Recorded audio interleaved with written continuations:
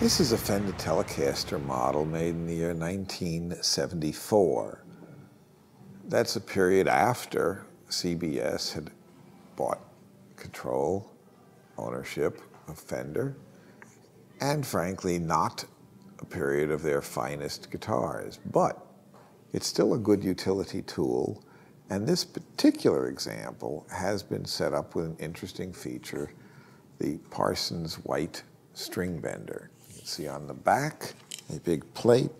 It covers routing and a spring and pulley design that when you hook it up to your lever action here, put your strap on that, you have a guitar strap on, you just pull on the body and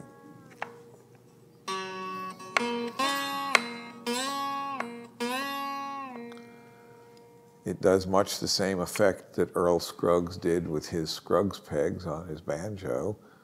It changes pitch of the B string, and you can get a variety of interesting effects. White was Clarence White, formerly of a bluegrass band, the Kentucky Colonels, and later, the Byrds.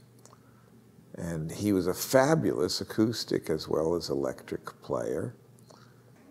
And Graham Parsons, for the Parsons-White Stringbender, was the developer, along with Clarence, of this system. And this is really an important piece of history. A variety of makers today still produce B-benders to do this.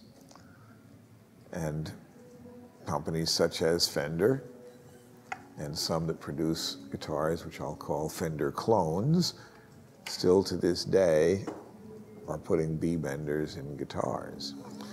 So it's a piece of interesting history because this is a genuine Parsons-White B-bender, not one of the knockoffs,